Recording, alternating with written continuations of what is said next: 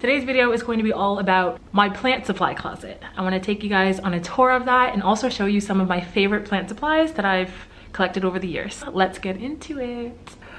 Okay, so this is the closet. It's a standard closet. So I'm just going to go ahead and show you. I will start with the very top. So at the top is sort of a miscellaneous mix and array of cleaning products, stuff for my bunny and stuff for my plants. This top row here and there are all bunny supplies for my pet bunny. And then at the very bottom, we have the rest of all of my plant supplies. Now my closet isn't exactly the most aesthetically pleasing, but it definitely has a function and a purpose, and I can definitely find everything that I need. So that's all that matters to me. I don't really care too much about aesthetics and whatnot. And then I forgot to mention over here, I just have some more cleaning supplies like broom and 2 mops. So here is where I keep the majority of my pots when I'm not using them. I also have more down here. And then I have some like moss in the back there and a humidifier. More pots. I also have one of these things that I will talk about a little bit later. It's like a half-gallon sprayer, but I can talk more about in a minute. And then I have more pots down here, and then in here I have some more maintenance items like fertilizers and stuff. And then I have this like miscellaneous array of items that I'm going to be talking about in depth in just a moment. So yeah, that is a high-level overview of my plant supply slash bunny supply slash cleaning supply and overall utility supply closet. First up on the list of some of my favorite house plant supplies that I own, it's gotta be mosquito bits. I have a whole video about how to use this if you're interested. In that video, I talk all about how to use mosquito bits and the benefits. Go ahead and watch that video if you're interested. This is definitely something that I recommend everyone own, especially if you're someone like me who wants to get ahead of the pest situation and not really deal with it as a defense, but more of an offense. It's good stuff. The next thing I own that I really love is hydrogen peroxide. Again, I talk about this in another video, but this just really helps with treating plants for pest issues and also helping to prevent them as well. So highly recommend this if you also are having pest issues, or of course if you just want to get ahead of it. I also want to talk about these spray bottles. So these spray bottles are actually really handy, especially for propagations. Mainly I use these for my moss propagations, but I also have perlite propagations and water pops, and these are really helpful for those as well.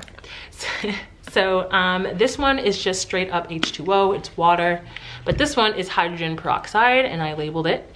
It's a mix of hydrogen peroxide and water. I have to keep this in my closet because with hydrogen peroxide, you're supposed to keep it in a dark container like this because the sunlight should not penetrate it. It's not good for the concentration of the mix.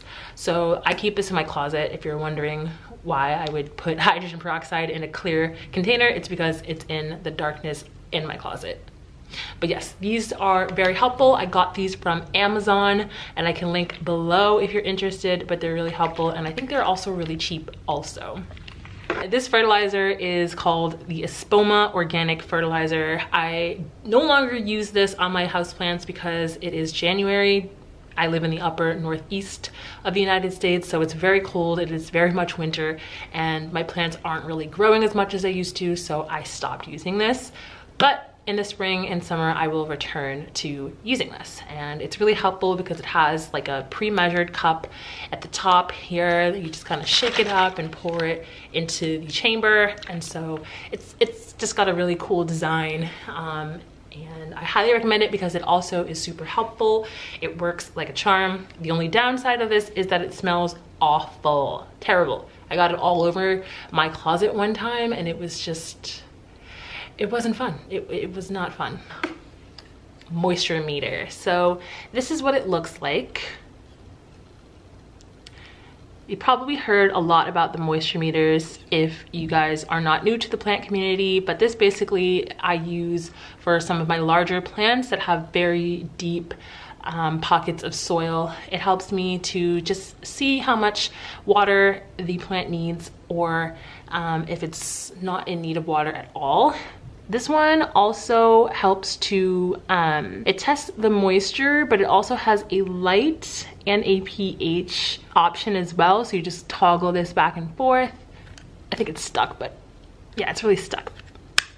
Yeah, but you just toggle it back and forth, and then this little meter over here will help determine, I can't really see that, but this meter will help determine the amount of light and the amount of water and also pH levels, whatever plant that you are inquiring about. So yeah, you just go ahead and stick these 2 prongs about a few inches into the soil, and it will tell you the 3 measurements when you need it to.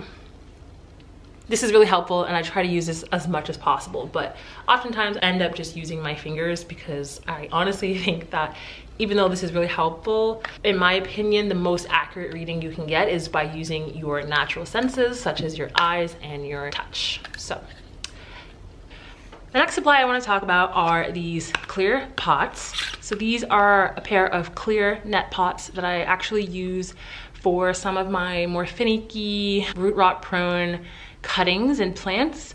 And so these are really cool because you can see, obviously they're clear so you can see the roots. So there's also some holes along the sides here, as you can see. So again, with those plants that have root rot issues, these holes, in addition to these holes obviously at the bottom here, are really helpful to help increase the oxygen and airflow to the roots. So that's why these pots are really important. These are also known as orchid pots. A lot of the time people use these to pot up their orchids, which orchids, as you know, have very finicky roots as well and need a lot of air flow and drainage. So these are also used for orchids, but I call these my clear net pots. I don't have like a specific name for them, and I definitely don't use them for orchids because I don't own any at the moment, hopefully in the future. So yes, these have been such a lifesaver, helping me to keep an eye on those finicky plants that love to rot on you. I will link these below as well because I know that these are heavily asked about, so I will do that. The very last thing I want to talk about is a spray bottle. I have a spray bottle that I use to spray all of my plants down with preventative insecticidal soap. I also have a pressure sprayer. This is my half-gallon pressure sprayer. What you do is you unscrew the top like such, pour in your water in the top there, close it back up, screw it on really tight, nice and easy there. And then you have to build the pressure back up because you just released all of it by opening it. So you go ahead and lift this lever and you just sort of keep pumping